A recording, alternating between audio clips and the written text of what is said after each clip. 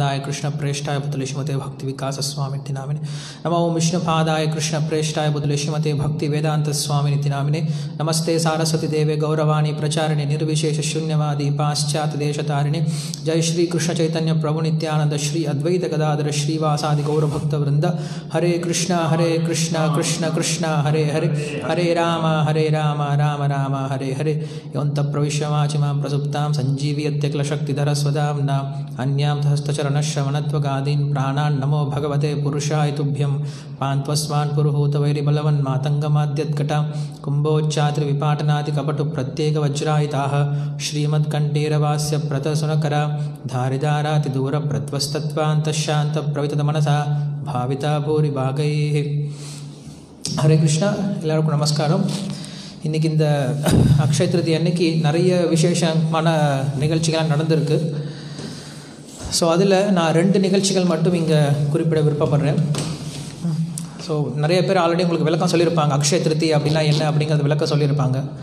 So நம்ம இந்த இஸ்கானில் இருக்கக்கூடிய, அதாவது இந்த கௌடிய சம்பிரதாயத்தில் இருக்கக்கூடிய நமக்கு, குறிப்பாக இஸ்கானில் இருக்கக்கூடிய நமக்கு அக்ஷயமான ஒரு விஷயம் என்ன அப்படின்னா ஸ்ரீல பிரபுபாதனுடைய கருணை. ஹரே கிருஷ்ணா ஹரே கிருஷ்ணா. கேட்குதா எல்லாருக்கும்? ஓகே. ஸோ நமக்கு இருக்கக்கூடிய ஒரு அக்ஷயமான விஷயம் என்ன அப்படின்னா ஸ்ரீல பிரபுபாதனுடைய கருணை, ஸ்ரீல பிரபுபாதர் கொடுத்த புஸ்தகங்கள். அது என்றைக்குமே நம்ம கூட நிலையாக இருக்க போகுது. ஸோ அந்த ஒரு விஷயத்தை நம்ம இந்த அக்ஷய திருதி அன்னைக்கு எடுத்துக்கலாம். ஏன்னா ஸ்ரீல பிரபுபாதருடைய கட்டளைகளும் அவர் கொடுத்த அந்த ஞானம் இருக்குது இல்லையா, அது என்றைக்குமே நமக்கு நிலையாக இருக்க போகுது. அதுதான் நம்மளுக்கு உண்மையான அக்ஷயம், அழிவில்லாத ஒரு விஷயம். இந்த உலகத்தில் அழிவில்லாத விஷயம் அப்படிங்கிறது ஞானம் மட்டும்தான். ஞானம், நம்ம செய்யக்கூடிய புண்ணிய செயல்கள் கூட அழிஞ்சு போயிடும். கிருஷ்ணர் சொல்கிறாரு, க்ஷீணே புண்ணிய மர்த்திலோகம் விஷந்தி அப்படின்ட்டு. ஆனால் நம்ம செய்யக்கூடிய பக்தி செயல்கள், அந்த பக்திக்கு அடிப்படையாக இருக்கக்கூடிய ஞானம், இது ரெண்டும் என்றைக்கும் அழியாது. ஸோ இந்த அக்ஷய திருதி அன்னைக்கு நம்ம பகவானை பற்றிய விஷயங்களை கேட்டு தெரிஞ்சுக்கிறது மூலியமாகவும், அதை பற்றி நம்ம சிந்தனை பண்ணுறதுனாலையும், அதை பற்றி நம்ம சர்ச்சை பண்ணுறதுனால என்ன பண்ணலாம், நம்மளுடைய ஞானத்தை பெருக்கிறது இந்த அக்ஷய திருதியில் ரொம்ப விசேஷமான நாள். ஸோ இந்த அக்ஷய திருதி நாளில் நான் சொல்ல விரும்பக்கூட விஷயம் 2 விஷயம். ஒன்று சங்கராச்சாரியாருடைய வாழ்க்கையில் நடந்த ஒரு விஷயம், இன்னொன்று ஸ்ரீமத் பாகவத்தில் சொல்லப்பட்ட ஒரு முக்கியமான விஷயம். ஸோ அக்ஷய திருதி அன்னைக்கு என்ன நடந்துச்சு அப்படின்னா உங்களுக்கு தெரியும், ஆதிசங்கரர் சங்கராச்சாரியார். ஸோ அவர் சாக்ஷாத் சிவனுடைய அவதாரம், சதாசிவனுடைய அவதாரம். ஸோ அவர் கேரள மாநிலத்தில் பிறந்தார். கேரள மாநிலத்தில் பிறந்து அவர் தான் இந்த பௌத்தர்களை எல்லாத்தையும் தோல்வியடை செஞ்சு மறுபடியும் வேத ஞானத்தை இந்த பிரபஞ்சத்துக்கு கொண்டு வந்தார். ஸோ அப்படிப்பட்ட சங்கராச்சாரியார் சின்ன பையனாக அப்போ தான் அவன் குருகுல வாசத்துக்கு போகிறார். அவருடைய குரு கிட்ட இருந்து படிக்கிறதுக்காக போயிட்டுருக்கார். ஸோ போகும்போது அந்த குருகுலத்தில் அவங்களுக்கு இருக்கக்கூடிய மிக முக்கியமான கடமை என்ன அப்படின்னா, தினசரி அவங்களுடைய கடமை என்ன அப்படின்னா தினம் பிக்ஷை எடுத்துகிட்டு வருது. ஸோ குருகுல வாசம் அப்படின்னா போய் பிக்ஷை எடுத்துகிட்டு வரணும், அது யாராக இருந்தாலும். ஸோ கிருஷ்ணரும் பிக்ஷை எடுத்து தான் கொடுத்துருக்கார் தன்னுடைய குருவான சாந்தீபனி முனிக்கு. ஸோ அப்படி சங்கராச்சாரியர் ஒரு முறை வெளில பிக்ஷை எடுக்கிறதுக்காக போகிறார். போய் ஒரு வீட்டு முன்னாடி நிற்கிறார். பவதி பிக்ஷான் தேஹி அப்படின்னு நிற்கிறார். அந்த வீட்டில் ஒரு அம்மா இருக்காங்க. அந்த அம்மா வெளில பார்க்குறாங்க. பார்த்த உடனே இந்த சங்கராச்சாரியரை பார்க்குறாங்க.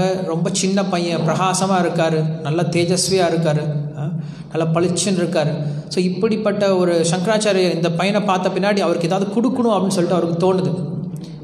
இந்த அக்ஷய திருதி அந்த நாளில் தான் வராங்க. சங்கராச்சாரியர் கேட்குறாங்க. ஸோ கேட்கும் பொழுது இந்த பையனுக்கு ஏதாவது கொடுக்கணுமே அப்படின்னு சொல்லிட்டு அந்த அம்மா நினைக்கிறாங்க. வீட்டுக்குள்ளே போய் பார்க்குறாங்க, வீட்டுக்குள்ளே ஏதாவது இருக்கா அப்படின்னு சொல்லிட்டு. ஒரு பிடி அரிசி கூட அவங்க வீட்டில் கிடையாது. அரிசி கிடையாது, பழம் கிடையாது, பருப்பு கிடையாது, எதுவும் கிடையாது. அந்த அளவுக்கு ரொம்ப ஏழ்மையில் இருந்திருக்காங்க. ஆனால் வெளில பார்க்குறாங்க, அந்த பையன் நின்றுட்டே இருக்கான். சொன்னால் தான் போவான் போல இருக்குது. ஆனால் எப்படி சொல்கிறது, என்கிட்ட வீட்டில் எதுவும் இல்லைப்பா, நீ போயிட்டு வாப்பான்னு எப்படி சொல்கிறது? அன்றைக்கி அந்த மாதிரி சொல்கிறதுக்கு அவங்களுக்கு மனசு கிடையாது. ஸோ எப்படி சொல்கிறது அப்படின்னு சொல்லிட்டு யோசிச்சுட்டே நின்றுருக்காங்க. சொல்லாமா வேணாமா அப்படின்னு வீட்டுக்குள்ளேருந்து எட்டி பார்த்துட்ருக்காங்க. சங்கராச்சாரியர் வெளில நின்றுருக்காரு. ஏன்னா அவர் என்ன நினச்சிட்டு இருக்காரு, நம்ம போயிட்டோம் அப்படின்னா அந்த அம்மா கொண்டு வந்த பின்னாடி ஐயோ பையன் போயிட்டானேன்னு சொல்லிட்டு அந்த அம்மா ஏமாந்துடக்கூடாதுன்னு சொல்லிட்டு அவர் வெளிலே நின்றுட்டுருக்கார். அப்புறம் ஒரு கட்டத்தில் வெளில வராங்க. வெளில சொல்கிறாங்க, எனக்கு கொடுக்கறதுக்கு ஒன்றும் இல்லைப்பா வீட்டில் அப்படின்னு சொல்கிறாங்க. சரிம்மா பரவாயில்ல, உங்கள் வீட்டில் வந்து அரிசி பருப்பு தானியங்கள் இல்லைனாலும் பரவாயில்ல, ஏதாவது ஊறுகாய் மாதிரி ஏதாவது ஊற வச்சுருப்பீங்களே, ஏதாவது பழங்களோ ஊறுகாயோ ஏதாவது தொட்டுக்கிறதுக்கு ஏதாவது இருக்கும் இல்லையா, ஏதாவது ஒரு சின்ன விஷயம் இருக்கும் இல்லையா, எது கொடுத்தாலும் பரவாயில்ல நான் ஏற்றுக்கிறேன் அப்படின்னு சொல்கிறார். உடனே அவங்களுக்கு ரொம்ப சந்தோஷம் வந்துடுச்சு. அவங்களுக்கு ஞாபகம் இருக்குது, இந்த மர நெல்லிக்காய் இருக்கு இல்லையா, அந்த மர நெல்லிக்காய் ஊறுகாய் போட்ட அந்த ஞாபகம் இருக்கா. ஸோ திடீர்னு உள்ளே போகிறாங்க, பானைக்குள்ளே கையை விட்டு அதை தேடி பார்க்குறாங்க. ஒரே ஒரு நெல்லிக்காய் தென்பட்டது அவங்களுக்கு. ஒரு நெல்லிக்காய் தான் இருக்குது வீட்டிலே. ஸோ என்ன பண்ணுறாங்க, அந்த ஒரு நெல்லிக்காயை கொண்டு வந்து அவங்க தட்டில் போட்டு கண்ணால் பார்த்து அழுக ஆரம்பிக்கிறாங்க. இந்த அம்மா அழுகிறத பார்த்துட்டு சங்கராச்சாரியரும் அழுக ஆரம்பிக்கிறார். ஏன் ரொம்ப கம்மியாக கிடச்சிருச்சே? அப்படி கிடையாது. அவங்ககிட்ட எதுவும் இல்லாத பட்சத்துலேயும் தன்கிட்ட இருக்கிறது என்ன பண்ணாங்க, கொடுக்க முயற்சி பண்ணாங்க, தானம் கொடுக்க முயற்சி பண்ணாங்க. இல்லை அப்படின்ற வார்த்தையை சொல்லாமல் நம்மக்கிட்ட என்ன இருக்கோ அதை கொடுக்கறதுக்கு முயற்சி பண்ணாங்க. ஏன்னா அது வந்து ஒவ்வொரு கிரகஸ்த தர்மம். கிரகஸ்தனுடைய தர்மம் வெளில யாராவது உதவின்னு வந்து கேட்டாங்கன்னா கண்டிப்பாக செஞ்சே ஆகணும். ஸோ இன்றைக்கி நம்ம அந்த மாதிரி தர்மத்தில் யாரும் எதிர்பார்க்க முடியாது. ஸோ அப்படி அந்த சங்கராச்சாரியருக்கு வந்து சொன்ன பின்னாடி சங்கராச்சாரியர் வந்து கண்ணில் அழுதுட்டு நடந்து போகிறார். போகும்போது அவர் ஒரு ஸ்தோத்திரம் பண்ணிக்கிட்டே போகிறார், ஒரு பாடலை பாடிக்கிட்டே போகிறார். அதுக்கு பேர் தான் கனகதாரா ஸ்தோத்திரம் அப்படின்னு சொல்கிறோம். அந்த பாடலை பாடின உடனே அந்த அம்மாவுடைய வீட்டில் கூரையெல்லாம் பிச்சுக்கிட்டு உள்ளார் வந்து அவ்வளவு கணக்கா அப்படின்னா தங்கம் கொட்ட ஆரம்பிச்சதான். ஸோ அதனால தான் இந்த அக்ஷய திருத்தி அன்னைக்கு தங்கத்துக்கு அதிக வேல்யூ கொடுக்குறாங்களோ என்னமோ தெரியல. பட் அங்கே என்ன சொன்னாங்க, அந்த கனகதாரா ஸ்தோத்திரம், கனகதாரா அப்படின்னா தங்க மலை விழுந்தது அப்படின்னு. இன்றைக்கும் நீங்கள் கேரளாவுக்கு போனீங்க அப்படின்னா அந்த கனகதாரா அப்படின்ட்டு ஒரு ஃபேமிலி இருக்குது. அந்த ஃபேமிலி இன்றைக்கும் இருக்குது. அவங்க ரொம்ப செல்வந்தர்களாக இன்றைக்கும் வாழ்ந்துட்டு தான் இருக்காங்க. அது வந்து அந்த சங்கராச்சாரியரால் ஆசீர்வாதிக்கப்பட்ட அந்த ஜனங்க இன்றைக்கி இருக்காங்க, கேரளாவில் இருக்காங்க. ஸோ அவர் வந்து அங்கே பகவானை புகழ்ந்து பாடுறார். ஸோ எந்த பகவானை புகழ்ந்து பாடுறாரு? சங்கராச்சாரியார் சிவன் தான். அவர் வந்து சிவனை புகழ்ந்து பாடல, அன்னபூர்ணியை புகழ்ந்து பாடல. யாரை பண்ணாங்க? லக்ஷ்மியை பாடுறாரு. அங்கம் ஹரேஹே புலகபூஷணம் ஆஸ்ரயந்தி பிருங்கா கணேக குருகுலம் எதுதாம் மகாலம் அங்கீகிருதா எதவிதா விபூஷயந்திம் அப்படின்னு சொல்லிட்டு மாங்கல்ய தாஸ்து மம மந்தல தேவதாயா அப்படின்னு சொல்லிட்டு அந்த லக்ஷ்மியை புகழ்ந்து பாடுறாங்க. ஸோ சங்கராச்சாரியர் என்ன பண்ணுறாரு, அவருக்கு ஒரு பிரச்சனை, அவருக்கு ஒரு விஷயம் வேணுன்றப்ப யாரை தான் வழிபடுறாரு? கிருஷ்ணரை தான் வழிபடுறாரு. அதாவது லக்ஷ்மி நாராயணன் தான் வழிபடுறாரு. ஸோ இது வந்து ஒரு விஷயம். இந்த அக்ஷய திருத்தி அன்னைக்கு நடந்த ஒரு முக்கியமான விஷயம். தன்கிட்ட என்ன இருக்கோ அதை கொடுக்க முயற்சி பண்ணாங்க. அவங்ககிட்ட இதை வந்து என்ன பண்ணிருக்கு, இதை இன்னும் வரையில் நீங்கள் யோசிச்சு பார்க்கலாம். இப்போ லக்ஷ்மியை வேண்டி அவர் என்ன பண்ணார், அந்த தங்க மலையை பொழிய வச்சார். அவர் என்ன பண்ணிருக்கலாம், தனக்காக அதை பண்ணியிருக்கலாம் இல்லையா? தன்னுடைய வீட்டிலே உட்காந்துட்டு அந்த பாட்டை பாடிட்டு இருந்தாருன்னா அவங்க வீட்டிலே என்ன இருக்கும், தங்க மலை கொட்டியிருக்கும். அதை கொண்டு போய் குரு கொடுத்துருக்கலாம். ஆனால் அதை பண்ணவே இல்லை. அவர் தனக்குன்னு வரும்போது அந்த சக்தியை உபயோகப்படுத்தவே இல்லை. மற்றவங்களுடைய கஷ்டத்தை பார்த்து என்ன பண்ணுறாரு, அந்த சக்தியை உபயோகப்படுத்துகிறார். ஸோ இப்படி தான் பக்தர்கள் இருப்பாங்க. பக்தர்கள் என்றைக்குமே தனக்காக எந்த ஒரு விஷயத்தை எடுத்துக்க மாட்டாங்க. ஸ்ரீல பிரபுபாதுடைய வாழ்க்கையிலும் பார்க்குறோம். ஸ்ரீல பிரபுபாதர் வந்து தனக்காக ஒன்றும் எடுத்துக்காமல் என்ன பண்ணார், எல்லாத்தையும் இந்த உலக மக்களுடைய நன்மைக்காக பக்தர்களை உருவாக்குறதுக்காகவே உபயோகப்படுத்தினாரே தவிர தன்னுடைய குடும்பத்துக்காக தன்னுடைய பேங்க் பேலன்ஸ் அப்படின்னு சொல்லிட்டு தனியாக அதை வச்சுக்கல. ஏன்னா அவங்களுக்கு உலகமே அவங்களோடது, கிருஷ்ணரே அவங்களுடையது. ஸோ அப்போ அவங்க தனியாக ஒன்று வச்சுக்கணும் அப்படின்ற அவசியம் இல்லாமல் அவங்க வாழ்ந்துட்டு இருந்தாங்க. ஸோ இப்படி பக்தர்கள் என்றைக்குமே சுயநலம் இல்லாமல் என்றைக்குமே மற்றவங்களுடைய சந்தோஷத்துக்காகவே வாழக்கூடியவர்கள் பக்தர்கள் அப்படிங்கிற விஷயம் நம்ம இந்த சங்கராச்சாரியருடைய கதையில் தெரிஞ்சுக்கலாம். ரெண்டாவது கதை என்ன அப்படின்னா உங்களுக்கு எல்லாருக்கும் ரொம்ப தெரிஞ்ச விஷயம்தான். சுதாமா விப்ர குச்சேலன் அப்படின்னு சொல்கிறோம் இல்லையா, அந்த குச்சேலருடைய கதை. ஸோ குச்சேலருடைய கதை பார்த்தோம் அப்படின்னா ஸ்ரீமத் பாகவத்தில் நமக்கு 80வது அத்தியாயத்தில் வருது. ஸோ அந்த குச்சேலருடைய கதையை பற்றி சொல்லுங்கள் அப்படின்னு சொல்லிட்டு சுகதேவ கோஸ்வாமி கிட்ட பரீட்சித் மகாராஜா கேட்குறாரு. சுகதேவ கோஸ்வாமி கிட்ட கேட்ட உடனே பரீட்சித் மகாராஜா கேட்ட உடனே எதுக்குமே வந்து மனம் கலங்காத அந்த சுகதேவ கோஸ்வாமி அந்த சுதாமர் குச்சேலரை பற்றி கதை சொல்லுங்கன்னு சொன்ன உடனே அவர் கண்ணில் தண்ணி வர ஆரம்பிச்சிருச்சான். ஏன்னா அப்படி பகவான் வந்து அவருக்கு கருணையை கொடுத்தாரு, அப்படி ஒரு கருணையை கொடுத்தாருன்னு சொல்லிட்டு சுகதேவ கோஸ்வாமியே ஒரு கருணையை நினச்சி அழுதார் அப்படின்னா அது இந்த சுதாமரான குச்சேல விப்ரரை பற்றிய இந்த கதை தான், இந்த சரித்திரம் தான். ஸோ அந்த கதை எப்படி நடந்துச்சு, அதுக்கு பின்னாடி கூடிய தாத்பரியம் என்ன அப்படிங்கிறத கொஞ்சம் நேரம் பார்க்கலாம். ஸோ சுதாமா அப்படின்னு சொல்லக்கூடிய அவர் குச்சேலர் நம்மளுக்கு தெரியும். ஸோ குச்சேலர் அப்படின்னா என்ன அர்த்தம்? சேலை அப்படின்னு சொல்கிறோம். சேலைன்னா துணி. குச்சேலர் அப்படின்னா கிழிஞ்சி போன துணி போட்டிருப்பாராம். எப்பயுமே ஒரு கிழிஞ்சி போன துணி தான் போட்டிருப்பார், அதனால் பேர் குச்சேலர் சொல்லி சொல்கிறோம். பட் பொதுவாக அவருக்கு பேர் சுதாமா அப்படின்னு சொல்லி சொல்கிறோம். சுதாமா, தாமா அப்படின்னா இருப்பிடம், சுதாமா அப்படின்னா நல்ல குணங்களின் இருப்பிடம் அப்படின்னு சொல்லி சொல்கிறோம். பொதுவாக மக்கள் வந்து ஏழையாக இருந்தாங்க, இல்லை வந்து ஏழ்மை தான் வந்து தப்பு செய்கிறதுக்கான முக்கியமான காரணம் அப்படின்னு நிறைய பேர் சொல்லுவாங்க. ஏன்டா திருடினேன், பணம் இல்லை என்கிட்ட அதனால் திருடிட்டேன், என்கிட்ட ஏழ்மை அதனால் என்ன பண்ணுறேன், தப்பு பண்ணிட்டேன் அப்படின்னு சொல்லி நிறைய பேர் சொல்லுவாங்க. ஸோ ஏழ்மையை வந்து அவங்க என்ன பண்ணுவாங்க, காரணம் காட்டி நான் இதை பண்ணிட்டேன் அதை பண்ணிட்டேன்னு சொல்லி சொல்லுவாங்க. ஆனால் இவர் எப்படி இருந்தார், ரொம்ப ஏழை பிராமணனாக இருந்தாலும் அவர் எப்படி இருந்தார், எல்லா விதமான குணங்களுக்கும் இருப்பிடமாக இருந்தார். அதான் சுதாமா அப்படின்னு சொல்லி சொல்கிறாங்க. ஸோ அவங்களுடைய மனைவி பேர் கல்யாணி அப்படின்ட்டு 2 பேர் இருந்தாங்க. ஸோ 2 பேர் வந்து வாழ்ந்துட்டுருக்காங்க. அந்த சுதாமரை பற்றி சொல்லும்போது சுகதேவ கோஸ்வாமி என்ன சொல்கிறார் அப்படின்னா, சுதாமரை பற்றி 3 குணங்கள் சொல்கிறாங்க. முதல்ல எதுலேயுமே பற்று இல்லாமல் இருப்பார். உட்காந்துட்டு எப்போ பார்த்தாலும் ஹரிநாமம் சொல்லிகிட்டு இருப்பார். பகவானை பற்றி விஷயங்களை பேசிகிட்டு இருப்பார், கேட்டுட்டு இருப்பார், பகவானுடைய தியானத்திலேயே இருப்பார், பூஜை பண்ணுவார். எதுலேயுமே பற்று இருக்காது. 2வது சுய கட்டுப்பாடு, புலநடக்கத்தோடு இருப்பாராம். புலநடக்கம், ஏன்னா இது இருந்துச்சுன்னா இதுவும் இருக்கணும். ஃபஸ்ட்டு அவருக்கு என்ன கிடையாது, எதுலேயும் பற்று கிடையாது. எதுலேயும் பற்று இல்லாமல் சும்மா உட்காந்துருக்கார். எங்கேயும் வெளில போக மாட்டேன், எதுக்கு இதை பண்ணுறேன் அதை பண்ணுறேன், இங்கே ஓடுறேன் அங்கே ஓடுறேன், இதை சம்பாதிக்க போகிறேன் அதை சம்பாதிக்க போகிறேன்னு எங்கேயும் ஓட மாட்டார். ரொம்ப அமைதியாக உட்காந்துட்டே இருப்பார். அப்படி அமைதியாக உட்காந்துருந்தா என்ன பண்ணணும், சாப்பாடும் கம்மியாக இருக்கணும், தூக்கமும் கம்மியாக இருக்கும், எல்லாம் கம்மியாக இருக்கணும். சும்மா வீட்டில் உட்காந்துட்டு இருந்துட்டு நல்ல சாப்பாடு செய்யலையா, நல்லா நெய் விட்டு சாப்பாடு போட மாட்டேன்னு சொல்லி கேட்கக்கூடாது இல்லையா. ஸோ அப்போ என்ன இருக்கணும், அதுலேயும் கட்டுப்பாடு இருக்கணும். என்ன பண்ணியிருக்காரு, அவருக்கு பௌதிக விஷயத்தில் எந்தவித பற்றும் இல்லாமல், அதே போல் அப்படி பற்று இல்லாமல் இருக்கணும் அப்படின்னா முதல்ல புலநடக்கம் தேவை. எல்லா புலன்களையும் அடக்கி வராமல் இருக்காராம். இது 2க்கும் மேலே எப்போ பார்த்தாலும் புலம்பிகிட்டே இருந்தாரா என்ன, ஐயோ இப்படியே இருக்கனே, என் வாழ்க்கை இப்படி இருக்கே, ஒன்றுமே இல்லாமல் இருக்கனே, பிச்சைக்காரனாக இருக்கனே அப்படின்னு நினைக்க மாட்டாராம். பிரசன்னாத்மா அப்படின்னு சொல்லி சொல்கிறார், பிரசாந்த் ஆத்மா அப்படின்னு சொல்லி சொல்கிறார். சுகதேவ கோஸ்வாமி இந்த வார்த்தையை யூஸ் பண்ணுறார். பிரசாந்த் ஆத்மா அப்படின்னா ரொம்ப சந்தோஷமாக இருப்பாராம்.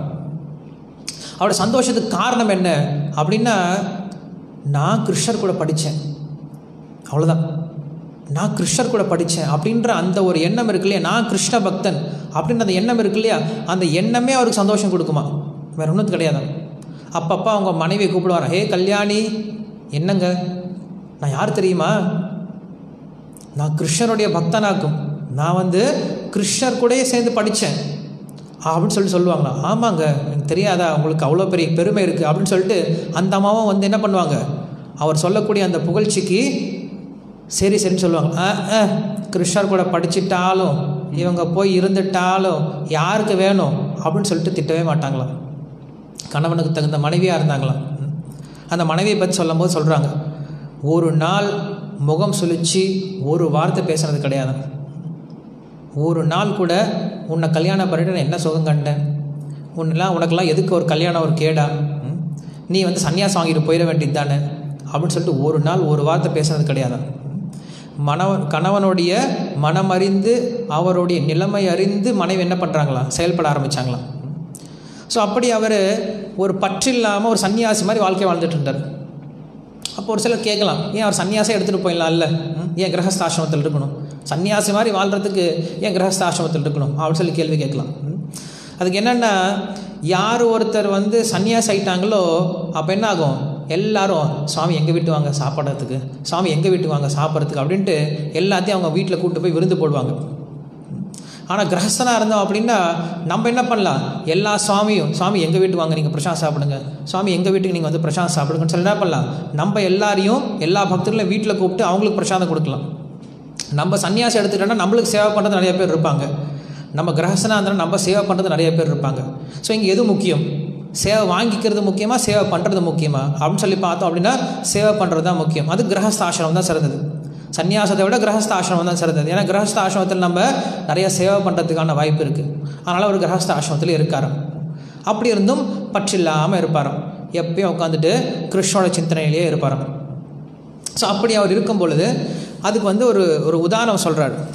நான் வந்து இந்த ஒரு விஷயம் கேட்டுட்டு இருந்தேன், உங்களுக்கு சொல்கிறேன். அந்த கணவன் மனைவிக்குள்ளார எப்படி அவங்க வந்து ஒற்றுமையோடு இருந்தாங்க, இதெல்லாம் நம்ம தெரிஞ்சுக்கணும். எப்படி அவங்களுடைய புரிதலோடு இருந்தாங்க அப்படிங்கிறது ஒரு உதாரணம் நம்ம தெரிஞ்சுக்கலாம். உங்களுக்கு தெரியும் கூரத்தாழ்வான் அப்படிங்கிறது தெரியும். கூரத்தாழ்வான் கேள்விப்பட்டிருப்பீங்க. கூரேசர், கூரத்தாழ்வான் வந்து பராசர பட்டருடைய அப்பா. ஸோ அந்த கூரத்தாழ்வான் என்ன பண்ணுறாரு அப்படின்னா, அவர் வந்து கூரம் அப்படின்ற ஒரு பெரிய ஊருக்கே ராஜா, காஞ்சிபுரத்தில் இருக்குது. ஸோ அந்த ராஜா என்ன பண்ணுவார், கூரத்தாழ்வான் என்ன பண்ணுவார்னா, அந்த காஞ்சிபுரத்துக்கு யாரெல்லாம் தரிசனத்துக்கு வராங்களோ எல்லாத்துக்கும் பிரசாதம் சமைச்சு போடுவாராம். காலையிலிருந்து நைட்டு வரைக்கும் வரக்கூடிய எல்லா விதமான மக்களுக்கும் பெரிய விருந்து போட்டே இருப்பாராம். மக்கள் எல்லாரும் சாப்பிடுவாங்களாம். எந்த அளவுக்கு சாப்பிடுவாங்க அப்படின்னா, தீந்து போயிடுச்சு அப்படின்னு சொல்கிற அளவுக்கு சாப்பிடுவாங்களாம். எது தீந்து போயிடுச்சு? பிரசாதம் தீந்து போயிடுச்சு கிடையாது. இனிமேல் பிரசாதம் இருக்குது, ஆளுங்க தீந்து போயிட்டாங்க அப்படின்னு சொல்கிற அளவுக்கு என்ன பண்ணுவாங்களாம், அவங்க பிரசாதம் போட்டே இருப்பாங்களாம். பிரசாதம் இல்லைன்னே சொல்ல மாட்டாங்களாம். அந்த அளவுக்கு என்ன பண்ணுறாங்க, அவங்க வரவங்க எல்லாருக்கும், கோயில் தரிசனம் வரவங்க எல்லாரும் பிரசாதம் கொடுத்துட்டே இருந்தாங்களாம். ஸோ அப்படி கொடுத்துட்டு இருக்கும்போது ஒரு நாள் நைட்டு 12 மணிக்கு மேலே போயிடுச்சு. ஸோ 12 மணிக்கு வெளில வந்துட்டு கூரத்தாழ்வான் சத்தம் போகிறாரு, இன்னும் யாராவது பசியோடு இருக்கீங்களா, யாருக்காவது பிரசாதம் வேணுமா, வந்து சாப்பிட்றீங்களா அப்படின்னு சொல்லி சத்தம் போடுறாரு. யாரும் சத்தம் போடவே இல்லை. அது மீன்ஸ் எல்லாரும் சாப்பிட்டு முடிச்சிட்டாங்க. ஸோ அப்போ என்ன பண்ணுறாரு, அந்த கதவை மூடுறாரு. அந்த பிரசாதம் கொடுக்கக்கூடிய அந்த கூட்டத்தினுடைய கதவை மூடுறாரு. அந்த சத்தம் வந்து உள்ளே படுத்துட்டு இருக்கக்கூடிய அங்கே இருக்கக்கூடிய காஞ்சி வரதருக்கும் அங்கே இருக்கக்கூடிய லக்ஷ்மிக்கும் கேட்குதான். கேட்ட முன்னாடி லக்ஷ்மி கேட்குறாங்களே, என்ன சத்தம் இந்த நேரத்தில் அப்படின்னு சொல்லி கேட்குறாங்க. அதுவா, இப்போ தான் வந்து கூரத்தாழ்வானுடைய அந்த பிரசாதம் சாலை இருக்கு இல்லையா, அந்த அன்னதான சாலை, அது இப்போ தான் மூடுறாங்க அப்படின்னு சொல்லி சொல்கிறாங்களாம். அப்போ லக்ஷ்மி கவலைப்பட்டாங்களாம். இவ்வளோ பிரசாதம் போட்டாங்க அப்படின்னா தாங்குமா அவங்களுடைய வாழ்க்கை, அவங்களுடைய பட்ஜெட் தாங்குமா அப்படின்னு சொல்லிட்டு யார் கவலைப்படுறாங்க, லக்ஷ்மியே கவலைப்படுறாங்களே. இவ்வளோ தான தர்மம் பண்ணுறாங்களே, அவங்களால வாழ்க்கையை நடத்த முடியுமா அப்படின்னு சொல்லிட்டு லக்ஷ்மி கவலைப்பட்டு கேட்டாங்களாம். கேட்டவுடனே இதை வந்து திருக்கட்சி நம்பிகள் கேட்டுட்ருக்காரு. திருக்கட்சி நம்பிகள் தினமும் அந்த வரதராஜருக்கு நைட்டு சாமரம் வீசி சேவை பண்ணுவார். அதை கேட்டுட்ருக்கார். கேட்டுட்டு வந்து காலையில் அந்த திருக்கட்சி நம்பிகள் வந்து கூரத்தாழ்வார்கிட்ட சொல்லறாங்க, நேற்று நைட்டு லக்ஷ்மி உங்களை பற்றி பேசிகிட்டு இருந்தாங்க.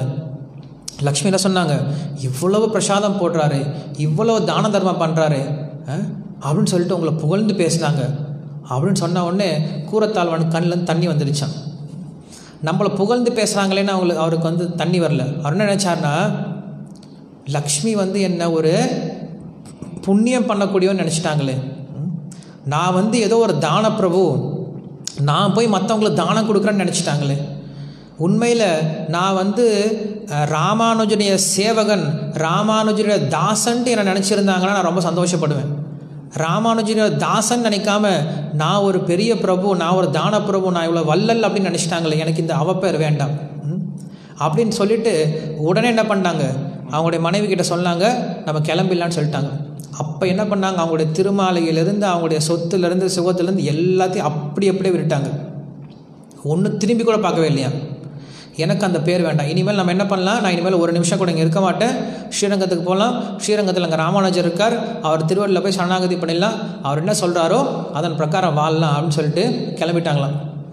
ஸோ கிளம்பி போகிறாங்க, ஸ்ரீரங்கத்துக்கு போய் சேர்றாங்க. ஸ்ரீரங்கத்துக்கு போயிட்டு அங்கே ஒரு பெரிய அப்பார்ட்மெண்ட் வாங்கிட்டு அங்கே கொஞ்சம் பேங்க் பேலன்ஸ்லாம் வச்சுக்கிட்டு அங்கே நல்லா சாப்பிட்டுட்டு இருந்தாலும் கிடையாது, எல்லாத்தையும் கை கழுவிட்டு போயிட்டாங்க, ஒன்றுமே இல்லாமல் தான் போனாங்க. ஸோ அங்கே போய் என்ன பண்ணுறாங்களா, பிக்ஷை எடுத்து தான் சாப்பிடுவாங்களாம். ஒரு கட்டத்தில் எல்லாருக்கும் பிரசாதம் கொடுத்தவங்க இப்போ எப்படி இருக்காங்க, பிக்ஷை எடுத்து சாப்பிட்ற அளவுக்கு கீழே போயிட்டாங்களாம். ஸோ அப்படி இருக்கும்போது ஒரு நாள் உட்காந்து படிச்சிட்ருக்கார், வெளில உட்காந்து கிரந்தம் படிச்சிட்ருக்கார். படிக்க அவர் வந்து மறந்து போயிட்டார். எங்கே மறந்து போயிட்டார்னா, வெளில போய் பிக்ஷை எடுத்துகிட்டு வரதுக்கு மறந்து போயிட்டார். ஸோ பிக்ஷை எடுத்து வந்து கொடுத்தா தான் அந்த அம்மா சமைக்கணும், சமைச்சு கொடுக்க முடியும். ஆண்டாள் நாச்சியார் அந்த அம்மாவுக்கு பேர், ஆண்டாள் அம்மையார்ன்ட்டு. அந்த மாதிரி சமைச்சு கொடுக்க முடியும். அன்றைக்கி என்ன பண்ணிட்டாரு, அவர் படிக்கும்போது அதில் இருக்கக்கூடிய ஆழ்மையில் என்ன பண்ணிட்டாரு, பிக்ஷை எடுக்கிறதையே மறந்து போயிட்டார். படிச்சுட்டே இருக்கார். அந்த அம்மா வெளில வந்து பார்த்துட்டு போகிறாங்க. இவரை வந்து டிஸ்டர்ப் பண்ணக்கூடாதுன்னு நினச்சிட்டு உள்ளே போயிடுறாங்க. அப்புறம் அவர் படித்து முடிச்சுட்டு ஒரு மத்தியானம் 12 மணிக்கு மேலே எந்திரிச்சு வந்து, தலிகை பண்ணிட்டியா, பகவானுக்கு நெய்வேத்தியம் பண்ண தலிகை பண்ணிட்டியான்னு சொல்லி கேட்குறாரு. அரிசி இல்லை அப்படின்னு சொல்லி சொல்கிறார். ஒன்று என்ன பண்ணியிருக்கணும், திட்டிருக்கணும். ஏன் முன்னாடியே சொல்ல மாட்டியா, நான் போய் எடுத்து வாங்கிட்டு வந்திருப்பேன் இல்லை அப்படின்னு சொல்லி திட்டிருக்கலாம். இல்லை அந்த அம்மாவை திட்டிருக்கலாம். சும்மா உட்காந்து படிச்சுட்டு இருந்த சாப்பாடுன்னு கேட்டேன், எங்கே நான் கொடுக்குறது அப்படின்னு சொல்லி அந்த அம்மா சொல்லியிருக்கலாம். அவங்களும் ரொம்ப பொறுமையாக சொல்கிறாங்க அரிசி இல்லை அப்படின்ட்டு. இவரும் நினச்சாராம், சரி சாப்பிடக்கூடிய 1/2 மணி நேரம் மிச்சம் அப்படின்னு நினச்சிட்டு மறுபடியும் உட்காந்து படிக்க ஆரம்பிச்சிட்டாராம். ஸோ அப்படி நினச்சிட்டு இருக்கும்போது அப்போ தான் வந்து அங்கே அந்த ஸ்ரீரங்கத்தில் மணி ஓசை கேட்குது. பகவானுக்கு தலிகை உள்ளே கொண்டு போகிறாங்க, பிரசாதம் நைவேத்தியம் பண்ணுறதுக்கு உள்ளே கொண்டு போகிறாங்க. ஸோ அப்போ அந்த அம்மா நினைக்கிறாங்களா, அந்த கூரத்தாழ்வனுடைய மனைவி நினைக்கிறாங்களாம், இங்கே வெளில பையன் வந்து பசியில் அழுதுட்ருக்கான், ஆனால் உள்ளே மட்டும் பெற்றோர்கள் எப்படி தான் சாப்பிட்றாங்களோ தெரியல. லக்ஷ்மி நாராயண் தாய் தந்தை வெளியில் இருக்கக்கூடிய எல்லாரும் பெற்றோர்கள் குழந்தைங்க இல்லையா. ஸோ நினைக்கிறாங்களாம், இங்கே கூரத்தாழ்வான் வந்து பசியோடு இருக்கார், ஆனால் உள்ளே மட்டும் அப்பா அம்மா வந்து எப்படி தான் சாப்பிட்றாங்களோ தெரியலையே அப்படின்னு சொல்லிட்டு நினச்சாங்களாம். இந்த விஷயம் அங்கே தெரிஞ்ச உடனே என்ன பண்ணுறாங்க, உடனே அங்கே லக்ஷ்மி வந்து ஆகிய பண்ணிட்டாங்க அங்கே இருக்கக்கூடிய பட்டருக்கு, எல்லா பிரசாதத்தையும் ஃபஸ்ட்டு கொண்டு போய் கூரத்தாழ்வான் வீட்டில் கொடுத்துரு, அவர் சாப்பிட்ட பின்னாடி அதுக்கப்புறம் மிச்சத்தை நீ கொண்டு வாங்க அப்படின்னு சொல்லி அமுச்சு விட்டாங்களாம். எல்லோரும் கூடையாக பிரசாதம் கொண்டு வராங்களாம் அந்த இடத்துக்கு. ஸோ கொண்டு வந்த பின்னாடி கூரத்தாழ்வான் வந்து எதுவும் வேணான்னு சொல்லக்கூடாது, நமஸ்காரம் பண்ணிவிட்டு கொண்டு வந்த பிரசாதத்தில் வாங்கி வச்சுக்கிட்டார். வச்சுக்கிட்ட பின்னாடி அவங்க மனைவி கிட்ட போய் கேட்குறாங்க, நீ ஏதாவது நினச்சியா, நீ ஏதாவது தப்பாக நினச்சியா அப்படின்னு சொல்லி கேட்டாரான். அந்த மனைவி சொன்னாங்களா, ஆமாம் நான் என்ன நினச்சேன் அப்படின்னா, இந்த மாதிரி குழந்தை வெளியே பசியாடு இருக்கும்போது அப்பா அம்மா மட்டும் உள்ளே சாப்பிட்லாமா அப்படின்னு சொல்லி நினச்சேன் அப்படின்னு சொல்ல உடனே தப்பு பண்ணிட்டியே. இப்போ எப்படி போயிடுச்சு, உனக்கும் எனக்கும் என்ன சம்பந்தம், இந்த ஒரு வாழ்க்கை தான் சம்பந்தம். நீ என்னுடைய மனைவி எப்போ ஆன, இந்த ஒரு வாழ்க்கையில் தான், இந்த ஒரு பிறவியில் தான் ஆன. இந்த ஒரு பிறவியில் இருக்கக்கூடிய சம்பந்தத்திலேயே நீ எனக்கு மேலே இவ்வளோ அக்கறை காட்டுற. அப்போ எனக்கும் பகவானுக்கும் எத்தனை பிறவி சம்பந்தம், அவருக்கு அக்கறை இருக்காதா என்ன, நான் பசியோடு இருப்பேன் எனக்கு எதாவது கொடுக்கணும் அப்படின்ற அக்கறை இருக்காதா என்ன, கண்டிப்பாக அக்கறை இருக்கும். ஆனால் நீ இப்போ என்ன பண்ணிட்ட, நீ நினச்சதுனால தான் பகவான் வந்து பிரசாதம் கொடுத்தாரு அப்படின்ட்டு பகவானுக்கு ஒரு வெக்கப்படக்கூடிய அளவுக்கு என்ன பண்ணிட்ட, நீ ஒரு விஷயம் செஞ்சிட்ட. ஸோ என்ன பண்ணுறாரு, அப்படிப்பட்ட ஏழ்மையான நிலைமையிலையும் பகவான்கிட்ட ஒன்று கேட்கணும் அப்படின்னு சொல்லிட்டு அவங்க என்றைக்கும் நினச்சது கிடையாது. பகவானுக்கு நம்மளால் என்ன பண்ண முடியும் அப்படின்னு தான் நினச்சாங்களாம். அதுக்கப்புறம் நிறைய கதை போகும், அந்த கூரத்தாழ்வானுடைய கதை போகும், நம்ம அந்த கதைக்கு போக தேவையில்லை. ஸோ இங்கே ஏன் சொல்ல வந்தேன் அப்படின்னா, ஒரு கணவன் மனைவிக்குள்ளார எப்படி ஒற்றுமையோடு இருக்காங்க, எப்படி அவங்களோட டீலிங்ஸ் இருக்குது அப்படிங்கிற விஷயத்த அங்கே காட்டுறாங்க. ஸோ அப்படிப்பட்ட கணவன் மனைவியாக தான் எப்படி இருந்தாங்களாம், இந்த சுதாமாவும் கல்யாணி அப்படின்னு 2 பேர் இருந்தாங்களாம். ஸோ ஒரு நாள் அந்த அம்மா வெளில வந்து சொன்னாங்களாம், உங்களுடைய நண்பன் சொல்கிறீங்க இல்லையா கிருஷ்ணரை, ஒரு முறை பார்த்துட்டு வரலாம் இல்லை, சும்மா பார்த்துட்டு வரலாம் இல்லை அப்படின்னு சொல்லி சொல்கிறாங்களாம். அப்படியா, ஆமாம் நண்பர் தான், பார்த்துட்டு வந்தால் நல்லா தான் இருக்கும், சரி போகலாம் அப்படின்னு சொல்லி சொல்லலாம். அவர் கிருஷ்ணரை பார்க்கணுன்ற ஒரு விருப்பம்லாம் கிடையாது. ஏன்னா அவர் இங்கேயே கிருஷ்ணரை பார்த்துட்டு தான் இருக்கார், அது கிருஷ்ணருடைய நாமத்தை சொல்லிட்டு தான் இருக்கார், அவருக்கு போய் தனியாக பார்க்கணுன்ற அவசியம் கிடையாது. சரி பார்க்கலாம் அப்படின்னு சொல்லிட்டு அவர் பாட்டை உட்காந்து அவருடைய ஜபம் பண்ணிகிட்டு இருப்பார். மறுபடியும் 2ஆவது நாள் வருவாங்க, வந்து மறுபடியும் சொல்லுவாங்க, இன்றைக்காவது போய் கிருஷ்ணரை பார்த்துட்டு வாங்களேன். அதுவும் வந்து ரொம்ப ரொம்ப கடுமையாக சொல்லிட முடியாது. சொல்லிட்டான் அப்படின்னா உடனே அவருக்கு டவுட் வந்துடும், இத்தனை நாளாக சொன்னாமல் இன்றைக்கி ஏன் சொல்கிறா இவன், அப்போ ஏதோ இவளுக்கு தேவை. ஸோ ஏதோ தேவைன்றதுனால போய் என்னை பார்த்துட்டு வர சொல்கிறான், ஏதோ பண தேவை அதனால போய் என்னை கிருஷ்ணரை பார்த்துட்டு சொல்கிறான் அப்படின்னு சொல்லிட்டு மனைவியை தப்பாக நினச்சிப்பாங்களாம். அதனால் மனைவி தன்னை தப்பாக நினச்சிக்காம ஆனால் கணவனுக்கு சொல்ல வேண்டிய விஷயத்தை எப்படி பண்ணுறாங்க, ரொம்ப நாசுக்காக ரொம்ப பொறுமையாக ரொம்ப பணிவோடு சொல்லி கொடுக்குறாங்களாம். நம்மளாம் இதில் கதையில் கேட்டு தெரிஞ்சுக்கலாம், பயிற்சி பண்ணுறதுக்கு முயற்சி பண்ணணும். ஸோ அப்படி அவங்க பொறுமையாக ஒவ்வொரு நாளாக சொல்ல சொல்ல சொல்ல ஒரு நாள் அவருக்கு முடிவு பண்ணார், சரி இத்தனை நாள் சொல்லிகிட்டே இருக்கா, ஒரு நாள் போய் தான் பார்த்தலாமே, கிருஷ்ணரை தானே பார்க்க போகிறோம், என்ன தப்பு இருக்குது, கிருஷ்ணருடைய தரிசனம் நம்மளுக்கு ரொம்ப நாள் ஆச்சு, கிருஷ்ணரை பார்க்க போகலாம் அப்படின்னு சொல்லிட்டு முடிவு பண்ணார். முடிவு பண்ண பின்னாடி என்ன சொல்கிறாரோடு, சரி கிருஷ்ணருக்கு ஏதாவது கொடுக்கணுமே, ஏதாவது இருக்கா வீட்டில் ஏதாவது இருக்கான்னு சொல்லி கேட்டோன்னே வீட்டுக்குள்ளே போய் பார்க்குறாங்க. வீட்டுக்குள்ளே போய் பார்த்தா அவங்க வீட்லேயும் ஒன்றுமே கிடையாது, கிருஷ்ணருக்கு கொடுக்கறது அனுப்புறதுக்கு ஒன்றுமே கிடையாது. ஸோ என்ன பண்ணுறாங்க, வீட்டு பின்வழியாக போயிட்டு ஒரு 4 வீட்டுக்கு போகிறாரு. யார் போகிறாங்க அப்படின்னா குச்சேலன் போல், சுதாமா போல் அவங்க மனைவி போகிறாங்க. பொதுவாக பெண்கள் வந்து என்றைக்கும் பிக்ஷெல்லாம் எடுக்க போக மாட்டாங்க, ஆண்கள் தான் போவாங்க. ஆனால் என்ன பண்ணுறாங்க, நீ கிருஷ்ணருக்கு கொடுக்கணும் அப்படின்னு சொல்லி சொன்ன உடனே தன்னுடைய மனைவியை என்ன பண்ணுறாங்க, அவங்க கணவன்கிட்ட சொல்லாமல் ஒரு 4 வீட்டில் போய், கொஞ்சம் எங்கள் கணவன் வந்து துவாரகைக்கு போகிறாரு, கிருஷ்ணரை பார்க்க போகிறாரு, ஏதாவது கொஞ்சம் கொடுங்களேன் அப்படின்னு சொல்லி கேட்குறாங்க. இது வரைக்கும் எந்த தன்னுடைய பசங்களுக்கு பசி அப்படின்னு சொன்னால் கூட எந்த வீட்லேயும் போய் பிக்ஷை எடுத்து வாங்கினது கிடையாது அந்த அம்மா. ஆனால் இப்போ கிருஷ்ணருக்குன்னு சொன்னவொன்னே என்ன பண்ணுறாங்க, வெளியே போய் பிக்ஷை கேட்க போகிறாங்க. 4 பேர் கொடுத்தாங்க, கொஞ்சம் அரிசி கொடுத்தாங்க. அதை கொண்டு வந்து நல்லா இடித்து வெறும் அரிசியாக இருக்குது, வெறும் அவுளாக தான் இருக்குது. அதில் கொஞ்சம் ஆட் பண்ணுறதுக்கு கொஞ்சம் சர்க்கரை, கொஞ்சம் தேங்காய் துருவிலாம் போடுறது எதுவும் கிடையாது அவர்கிட்ட. வெறும் அவள் அதனால் இடித்து ஒரு பழைய துணியில் கட்டி கையில் கொடுத்துட்டாங்க. சுதாமா தூக்கிட்டு போகிறாரு. அவள் கொண்டு வரும்போது அவங்க பசங்க பார்த்துட்டு ரொம்ப பசியோடு தான் இருக்காங்க. அந்த பசங்க பார்த்து, என்னம்மா அது அவளா, எனக்கு கொஞ்சம் கொடுமா அப்படின்னு சொல்லி கேட்கவே இல்லையா. அந்த பசங்களுக்கு தெரியுமா, ஏன்னா இது கிருஷ்ணருக்காக கொண்டு போகிறாங்க, நம்ம கேட்கக்கூடாதுன்னு சொல்லிட்டு அந்த பசங்களுக்கும் அந்த உணர்வோடு இருந்தாங்களாம். அதே போல் அவரும் வந்து என்ன பண்ணுறாரு, நடந்து போகிறார். அவர் இருக்கக்கூடிய இடத்துலேருந்து துவாரகைக்கு ஒரு 300 கிலோமீட்டர் மேலே இருக்குது. ஸோ போகிற வழியில் கொஞ்சம் சாப்பிடலாமே அப்படின்னு சொல்லிட்டு அவர் சாப்பிடவும் கிடையாதான். ஏன்னா இது கிருஷ்ண பிரசாதம், கிருஷ்ணருக்கு நைவேத்தியம் பண்ண வேண்டியது, கிருஷ்ணருக்கு உண்டான போகா, நம்ம சாப்பிடக்கூடாதுன்னு சொல்லிட்டு அப்படியே போகிறார். துவாரகைக்கு போய் சேர்ந்துட்டார். துவாரகையில் போய் சேர்ந்தார் அப்படின்னா அங்கே பார்க்குறாரு, இதில் எது கிருஷ்ணனுடைய வீடு, இங்கே கிருஷ்ணர் எங்கே இருப்பார். ஏன்னா கிருஷ்ணர் அங்கே எப்படி இருக்கார், 16,108 திருமாளிகையில் 16,108 உருவத்தோட எல்லா ராணிகளோடும் இருக்கார். எல்லா மாளிகையும் ஒவ்வொரு மாளிகையும் ஒரு வைகுண்ட மாதிரி இருக்கான். அவ்வளோ பெரிய திருமாளிகை, அவ்வளோ பெரிய மாளிகையெல்லாம் பார்த்துட்டு இதில் எங்கே கிருஷ்ணர் இருப்பார் தெரியலையே அப்படின்னு சொல்லிட்டு அவர் யோசித்து பார்த்துட்டு இருக்கும்போது அங்கே இருக்கிறதே மிகப்பெரிய ஒரு வீடு இருந்துச்சு. அந்த இடத்துல போய் வாசலில் போய் நின்னாராம். அந்த வாசலில் போய் நின்னார் அப்படின்னா இவர் போட்டுட்ருக்கிறது கிழிஞ்சி போன உடை, மேலெல்லாம் அழுக்கு படிஞ்ச உடம்பு, வியர்வை நாற்றம், எதுவும் சாப்பிடல, ஒல்லியாக இருக்கார். ஸோ இப்படிப்பட்ட ஒரு உருவத்தோட அவ்வளோ பெரிய மாளிகை முன்னாடி நின்றுருக்கார். உங்களுக்கு எப்போயாவது அந்த மாதிரி நீங்கள் யோசித்து பார்த்துருக்கீங்களான்னு தெரில நம்மளுக்கு. பட் எனக்கு அந்த மாதிரி ஒரு சில ஐடியாஸ்லாம் இருக்குது. ஒரு பெரிய பில்டிங்கில் ஒன்றுமே இல்லாமல் ஏதோ ட்ரெஸ் போட்டு போய் பிச்சைக்காரன் மாதிரி போய் நின்னோம் அப்படின்னா நம்மளுக்கே கூச்சமாக இருக்கும், சே நம்ம எதுக்குடா இங்கே வந்தோம் அப்படின்ட்டு. அப்படி போய் நிற்கிறாராம். அங்கே போய் நிற்கிறாராம். நின்ன பின்னாடி அங்கே பார்க்குறாரு யாரெல்லாம் வந்திருக்காங்க அப்படின்ட்டு. ஒவ்வொருத்தரும் ஒவ்வொரு நாட்டிலேருந்து வந்திருக்காங்க. ஒருத்தர் சொல்லலாம், நான் நேபாள் நாட்டிலேருந்து வந்திருக்கேன், அங்கே நிறைய ரத்தன கம்பளம்லாம் கொண்டு வந்திருக்கேன், இங்கே கொடுக்கலான்னு வந்தோம், 3 மாதமாக காத்துட்ருக்கோம், உள்ள அனுமதியே கொடுக்க மாட்டேங்கிறாங்க ஒருத்தன் சொல்கிறான்.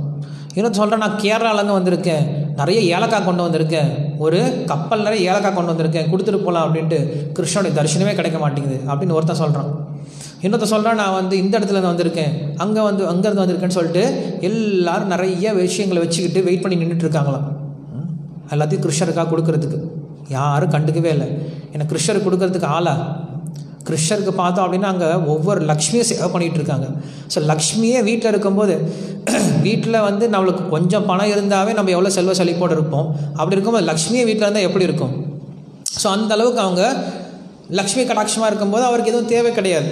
அவருக்கு தெரியும் இந்த பசங்கள்லாம் யாருமே என்ன கொண்டு வரல, பக்தியோட கொண்டு வரல. இன்றைக்கி பொருள் கொடுப்பான், நாளைக்கு வந்து உதவின்னு கேட்பான். நான் வந்து இந்த ஊருக்கு படையெடுக்கலான் இருக்கேன், கொஞ்சம் உங்களோட எது குலத்தில் இருக்கக்கூடிய படைகள் அமுச்சு வைங்களான்னு சொல்லிட்டு நாளைக்கு வந்து உதவி கேட்பான். அதனால் இவங்கெல்லாம் பக்தியோட கொண்டலன்னு சொல்லிட்டு கிருஷ்ணன் நிறுத்தி வச்சுட்டார். ஏன்னா கிருஷ்ணருக்கு என்ன தேவை, பக்தி தான் தேவை. கிருஷ்ணர் நம்ம கொடுக்கக்கூடிய பொருள் தேவையில்லை. கிருஷ்ணர் பகவத்கீதை தான் சொல்கிறார், பக்தியாமாம் அப்படின்னு சொல்லி சொல்கிறார். யோமே பக்தியா பிரயச்சதி அப்படின்னு சொல்லி சொல்கிறார். நீ பக்தியோட கொடுத்தனா நான் எதை வேணால் எடுத்துக்க தயாராக இருக்கேன், நீ பக்தியோட கொடுக்கல அப்படின்னா நீ வந்து ஆயிரக்கணக்கான விஷயங்களை கூட எனக்கு தேவையில்லை அப்படின்னு சொல்லி சொல்லிட்டார். கிருஷ்ணருக்கு என்ன பசியாக என்னங்க, அவருக்கு இல்லாத விஷயமா என்ன. ஸோ நம்ம எந்த மனநிலைமையில் கொடுக்குறோமோ அதுதான் கிருஷ்ணருக்கு தேவை. ஸோ அப்படி அங்கே எல்லோரும் காத்துட்ருக்காங்க. இப்போ சுதாமா பார்க்குறாரு, அப்பா இவ்வளோ பேர் நின்றுட்டுருக்காங்களே, 3 மாதமாக 6 மாதமாக காத்துட்ருக்காங்களே, இவங்களுக்கே தரிசனம் கிடைக்கலையே, நம்மளெல்லாம் பார்க்கவா போகிறாங்க. இருந்தாலும் அவருக்கு ஒரு நம்பிக்கை, சரி சொல்லி தான் பார்க்கலாமேன்னு சொல்லிட்டு அங்கே இருக்கக்கூடிய ஒரு வாட்ச்மேன், வாயில் காப்பாளங்கிட்ட போய் நான் சுதாமா வந்திருக்கேன்னு சொல்லுங்கள் அப்படின்னு சொல்கிறாங்க. இன்னும் மகாபாரத்தில் பார்த்தோம் அப்படின்னா இன்னொரு கொஞ்சம் கதை வித்தியாசமாக சொல்கிறாங்க. என்ன சொல்கிறாங்க, கிருஷ்ணர் வந்து சொல்லியிருக்காராம் அந்த வீட்டில் இருக்கக்கூடிய கேட் கீப்பர்ஸ் கிட்ட சொல்லியிருக்காங்களாம், நம்ம ஆளுங்க யாராக வந்தால் மட்டும் உள்ளே விடு, மற்றவங்களை யாரும் உள்ளே விடாத அப்படின்னு சொல்லியிருக்காராம். அவங்களுக்கு ஒரே குழப்பமா, நம்மால் யார், ஏன்னா கிருஷ்ணர் சொல்லாரு எனக்கு எந்த வித்தியாசமும் கிடையாது அப்படின்ட்டு, நான் யாருக்கிட்டையும் வித்தியாசம் பார்க்கறது கிடையாது, பாகுபாடுக்கு பார்க்க கிடையாதுன்னு சொல்கிறாரு. ஆனால் இங்கே என்ன சொல்கிறாரு, நம்ம ஆளுங்க மட்டும் உள்ள விடு, நம்ம ஆளுங்களாம் எப்படி இருப்பாங்க அப்படின்னு கேட்டேன்னா அது கிருஷ்ணர் சொன்னாராம், யார் ஒருத்தர் நெத்தியில் நாமம் போட்டுக்கிட்டு கழுத்தில் துளசி மாலை போட்டுக்கிட்டு வாய் நிறைய என்னுடைய பேரை சொல்லிகிட்டு இருக்கான்னு அவங்களாம் நம்மால், அவங்கள மட்டும் முதல்ல உள்ள விடு, வைஷ்ணவர்களை மற்றவங்க எல்லாத்தையும் வெளில நிற்க வச்சுது அப்படின்னு சொல்லியிருக்காரு. ஸோ அப்படி சொல்லியிருக்கிறதுனால இவங்க போய் ஒரு வாயில் காப்பாளர்கிட்ட போய் கேட்குறாரு, இந்த மாதிரி சுதாமா வந்திருக்கேன் சொல்லு, உள்ளே போய் சொல்லிட்டு வாங்க அப்படின்ட்டு. அந்த காவலாளிங்க என்ன பண்ணாங்களா, 2 பேரும் கையெடுத்து கும்பிட்டாங்களா, நீங்கள் முதல்ல உள்ளே போங்க. என்னது இவங்க எல்லாரும் 3 மாதம் 6 மாதம் காத்துட்ருக்காங்க, என்ன உள்ளே போக சொல்கிறீங்க? ஏன்னா அது கிருஷ்ணர் எங்களுக்கு கொடுத்த ஆக்கியம். எந்த ஒரு வைஷ்ணவனையும் ஒரு நிமிஷம் கூட வெளில காக்க வைக்கக்கூடாது, உடனே விட்டுருங்கன்னு சொல்லியிருக்காரு. நீங்கள் முதல்ல உள்ளே போங்க அப்படின்னு சொல்கிறார். சுதாமா உள்ளே போகிறார். ஸோ உள்ளே போனார் அப்படின்னா அங்கே ஒரு கேட் கீப்பர் இருக்கார், கூட்டிகிட்டு போகிறார். கிருஷ்ணருடைய அந்த அறைக்குள்ளே கூட்டிகிட்டு போகிறார். அந்த அறைக்குள்ளே பார்த்தோம் அப்படின்னா கிருஷ்ணருடைய முக்கியமான 8 ராணிகள் யார் யார் அப்படின்ட்டு நீங்கள் அப்புறம் யோசித்து தெரிஞ்சுக்கோங்க, கிருஷ்ணாவுக்குள்ளே படித்து தெரிஞ்சுக்கோங்க. ஸோ 8 ராணிகள் முக்கியமான அஷ்டமகிஷிகள் இருக்காங்க. அவங்க எல்லாரும் ஒரே இடத்துல இருக்காங்களாம். கிருஷ்ணரோட சேர்ந்து பெட்டில் உட்காந்து பேசிகிட்டு இருக்காங்க. கிருஷ்ணர் என்ன பண்ணுறாரு, அவங்களோட சேர்ந்து பெட்டில் உட்காந்து பேசிகிட்டு இருக்கார். ஸோ அப்போ வந்து ஒரு காவலாளி வந்து சொல்கிறான், அங்கே வந்து கிருஷ்ணர்கிட்ட சொல்கிறான், இந்த மாதிரி உங்களை பார்க்குறதுக்கு ஒரு பிராமணர் வந்திருக்கார். அப்படியா? உங்களோட சேர்ந்து படித்தாரா? அப்படியா? அவர் உங்களுக்கு தெரியுமா? அவர் பேர் சுதாமாவா? சுதாமா வந்திருக்காரா அப்படின்னு சொல்லிட்டு கிருஷ்ணர் அங்கேருந்து டப்புன்னு குதிச்சார், ஓடி போகிறார். அங்கே ராணிகள் கூட உட்காந்து பேசிகிட்டு இருந்த அவர், தன்னுடைய அந்தரங்கமான இடத்துல பேசிகிட்டு இருந்த அவர் எப்போ சுதாமான்னு கேள்விப்பட்டாரோ உடனே எதிர்த்து ஓடுறாராம். ஓடி போய், சுதாமா வந்துட்டியா? இத்தனை நாள் கழிச்சு எனக்கு இப்போ தான் ஞாபகம் வந்தா, என் மேல் ஞாபகம் வந்துச்சான்னு சொல்லிட்டு சுதாமாவை கட்டி பிடிச்சிக்கிட்டாராம். சுதாமாவுக்கு ரொம்ப சந்தோஷம் ஆகி போயிடுச்சு. இத்தனை வருஷம் என்னை ஞாபகம் வச்சிருக்கியா கிருஷ்ணா அப்படின்னு சொல்லிட்டு அவர் ரொம்ப சந்தோஷப்படுறார். கிருஷ்ணர் பக்த வத்சலன் இல்லையா? கிருஷ்ணருக்கே உண்டான ஒரு முக்கியமான குணம் என்னது? பக்தர்கள் மேலே அவ்வளவு அவருக்கு பிரியம் இருக்குது. அந்த ஒரு பிரியம் இருக்கிறனால தான் கிருஷ்ணன் நம்ம எல்லாரும் வழிபடுறோம். மற்ற எந்த ஒரு கடவுளும் இந்த அளவுக்கு பக்த வத்சல்யத்தை நீ பார்த்துருக்க முடியாது. ஸோ அப்படி பக்த வத்சலனாக இருக்கிறனால சுதாமா வந்து அப்படி ரிசீவ் பண்ணிக்கிட்டார். ஸோ சுதாமா கூட்டிகிட்டு வந்து உட்கார வைக்கிறார். எங்கே உட்கார வைக்கிறாரு? தான் எங்கே வந்து படுத்துட்ருக்காரோ, தன்னுடைய அஷ்டமகிஷிகளோட படுத்துட்ருக்காரோ அந்த பெட்டு மேலே உட்காந்து உட்கார வைக்கிறாரு. அவர் ரொம்ப கூனி குறுகி வந்து உட்கார்றார். எப்படி உட்காருது இந்த மாதிரி ஒரு இடத்துல அப்படின்னு சொல்லிட்டு வந்து உட்கார்றார். உட்கார்ந்த பின்னாடி கிருஷ்ணரே என்ன பண்ணுறார், தன்னுடைய கையால் தட்டை கொண்டு வந்து காலு கீழே வைக்கிறார். பாதாபிஷேகம் பண்ண ஆரம்பிக்கிறார். ருக்மிணி வந்து தண்ணி ஊற்றுறாங்க, கிருஷ்ணர் பாதத்தை கழுவுறார். யார்? சாக்ஷாத் பகவான் அப்படின்ற ரீதியில் பார்த்தாலும், இல்லை துவாரகாதீஷன் அப்படின்ற ரீதியில் பார்த்தாலும் அவருக்கும் சுதாமாக்கும் ஒரு கனெக்ஷனுமே கிடையாது, ஒரு சம்பந்தமும், அவங்களுடைய தகுதியை பார்த்தோம் அப்படின்னா ஒரு ஈக்குவாலிட்டியும் கிடையாது. ஆனால் என்ன பண்ணுறார் கிருஷ்ணர், சாதுக்களுக்கு எப்படி சேவை பண்ணும் அப்படிங்கிறது அவர் தன்னுடைய உதாரணமாக காட்டுறார். சாது அப்படின்னு வந்துட்டாங்க அப்படின்னா ஒருத்தர் ராஜாவாக இருந்தாலும் சரி, பகவானாகவே இருந்தாலும் சரி, அந்த வைஷ்ணவனுக்கு நம்ம அந்தளவுக்கு மரியாதை கொடுக்கணும்னு சொல்லிட்டு என்ன பண்ணுறார், பாத பூஜைலாம் பண்ணுறார். பாத பூஜை பண்ணி முடிச்சுட்டு அவருக்கு நல்ல துணிகள்லாம் கொடுக்குறார். நல்ல துணியெல்லாம் போட்டுக்கிட்டார். கூப்பிட்டு போய் உட்கார வச்சு சாப்பாடு வைக்கிறாங்களாம். நிறைய விருந்து வச்சுருக்காங்களாம். அவர் இது வரைக்கும் பார்க்காதது கேட்காதது எல்லா ஐட்டம்ஸ் வச்சுருக்காங்களாம். லட்டு ஒவ்வொன்றும் இவ்வளோ பெரிய இளநீ மாதிரி இருக்கான், இளநீ சைஸில் இருக்கான். எல்லாத்தையும் ஒரு மாதிரி வந்து வச்சுட்டாங்க. ஸோ இவர் சாப்பாடே பார்க்காதவர் உடனே எல்லாத்தையும் கபகபன்னு சாப்பிட மாட்டார். இவருக்கு தெரியும், இவருக்கு அந்த நாகரிகம் தெரியும். ஏன்னா சரியாக சாப்பிட்டா தான் நம்ம சரியாக சர்வம் பண்ண முடியும், அவங்களுக்கு பரிமாற முடியும். சும்மா கண்டபடி சாப்பிட்டோன்னா அங்கே சேவை பண்ணுறது கூட பிடிக்காது. ஸோ அங்கே யார் சேவை பண்ணுறாங்க அப்படின்னா லக்ஷ்மிலாம் சேவை பண்ணுறாங்க, ருக்மிணி, சத்யபாமை, மித்ரவிந்தை. ஸோ இப்படி அங்கே இருக்கக்கூடிய அஷ்டமகிஷிகள் என்ன பண்ணுறாங்க, அவங்க வந்து சேவை பண்ணுறாங்களாம். சுதாமா பார்த்துட்ருக்கார், லக்ஷ்மியை பார்க்குறாரு. எனக்கு இந்த மாதிரி ஒரு பாக்கியமா, லக்ஷ்மி வந்து எனக்கு பரிமாறுறாங்க, கிருஷ்ணர் எனக்கு பக்கத்துலேருந்து சாமரம் பேசிகிட்டு இருக்காரு, இந்த மாதிரி ஒரு பாக்கியமா அப்படின்னு சொல்லிட்டு அவர் சாப்பிட்டுட்ருக்கார். மெதுவாக சாப்பிட்டு முடித்தார். சாப்பிட்டு முடித்த பின்னாடி மறுபடியும் சுதாமா கூட்டிகிட்டு போய் தான் வந்து எப்போ அந்த ருக்மிணியோட தனியாக படுக்கக்கூடிய ஒரு அந்தரங்கமான ஒரு இடம் இருக்குது, அந்த இடத்துக்கு உள்ளே கூட்டிகிட்டு போய் அந்த பெட்டில் படுக்க வச்சிட்டார். சுதாமா வெளில வந்து பார்த்ததே ஒரு கருணை, அவர்கிட்ட பேசினதே ஒரு கருணை, அவரை கட்டி பிடிச்சது இன்னொரு கருணை, அவருக்கு பாதாபிஷேகம் பண்ணதே ஒரு கருணை, அதுக்கும் மேலே அஷ்டமகிஷிகளோடு வந்து அவருக்கு சேவை பண்ணதே ஒரு கருணை, அவளுக்கு பிரசாதம் கொடுத்ததே ஒரு கருணை, அதுக்கும் மேலே எங்கொண்டு வந்திருக்காரு, தானும் ருக்மிணியும் மட்டும் இருக்கக்கூடிய அந்த ஒரு இடத்துல கொண்டு சுதாமா உட்கார வச்சுருக்காங்க. அந்த அளவுக்கு என்ன பண்ணுறாரு, தன்னுடைய நண்பனுக்கும் தன்னுடைய பக்தனுக்கும் அவ்வளவு மதிப்பு கொடுக்குறாரு. அவருக்கு ப்ரைவசி அப்படிங்கிறது கிடையாது. பக்தன் அப்படின்னு வந்துட்டாங்கன்னா எல்லா இடத்துலையும் ஓப்பன் தான். இதுக்கு முன்னாடி பலராம் பிரபு அப்படி தான் இருந்தார். அவருக்கு ப்ரைவசிலாம் ஒன்றும் கிடையாது. இங்கேயும் பார்த்தீங்கன்னா ஒரு ப்ரைவசியும் கிடையாது. அவருடைய ரூமில் எந்த பக்தர் வந்தாலும் ஸ்டே பண்ண வச்சுருவாங்க. எனக்கு நேரம் கிடையாது, ஃபஸ்ட் நான் சுதாமா கதையை முடிச்சுட்டு வந்துடுறேன். ஸோ அப்படி அங்கே வந்து படுக்க வச்சுட்டாங்க. படுக்க வச்சுட்டு சும்மா கிடையாது, கிருஷ்ணன் என்ன பண்ணுறாரு, மெதுவாக ஒரு கால் பக்கத்தில் உட்காந்துட்டு காலை தூக்கி தன்னுடைய மடியில் வச்சுக்கிட்டு காலை அமுத்தி விட ஆரம்பித்தாராம் கிருஷ்ணன் சுதாமாவுக்கு. ஸோ கால் அமுத்தி விட்டுட்டே பேசிகிட்டு இருக்காராம், இவ்வளோ தான் நடந்து வந்து எனக்காக நீ ஏன் என்னை இத்தனை நாளாக பார்க்க வரவே இல்லை, நீ இத்தனை நாளாக பார்க்க வராதது எனக்கு ஒரு விஷயத்தை ஞாபகப்படுத்து. என்ன ஞாபகப்படுத்துது அப்படின்னா, கண்டிப்பாக நீ நல்லா வாழ்ந்துட்டுருக்க. ஏன்னா என்னை பார்க்க வந்தால் நீங்கள் ஏதோ கஷ்டத்தில் இருக்க, அதனால் நீ பார்க்க வந்தான்னு எனக்கு தெரியும். ஆனால் நீ என்னை விட நல்லா இருக்கிறதுனால என்ன பண்ணுற, நீ என்கிட்ட வரவே இல்லைன்னு நினைக்கிறேன். என்னை விட உனக்கு நல்ல பெரிய செல்வம் இருக்குதுன்னு நினைக்கிறேன் உங்ககிட்ட. அவர்கிட்ட இருந்து என்ன செல்வம், ஒரே ஒரு செல்வம் தான், பக்தி அப்படின்ற ஒரு செல்வம் மட்டும்தான் அவர்கிட்ட இருந்துச்சு. ஆனால் என்ன சொல்கிற கிருஷ்ணர், நீ என்னோட ரொம்ப பணக்காரன், அதனால் நீ வந்து என்னை பார்க்க வரவே இல்லை போல இருக்கு அப்படின்னு சொல்கிறார். கால் அமுத்து விட்டுட்டுருக்க. ராணிகள்லாம் பின்னாடி உட்காந்து பேசிகிட்டு இருக்காங்க. என்னது, யார் இது, புதுசாக திடீர்னு வந்தார், இவருக்கு என்னமோ இவ்வளவு சேவை பண்ணுறாரு நம்ம பகவான் போய் அப்படின்னு சொல்லிட்டு எல்லோரும் பார்த்துட்ருக்காங்களாம்.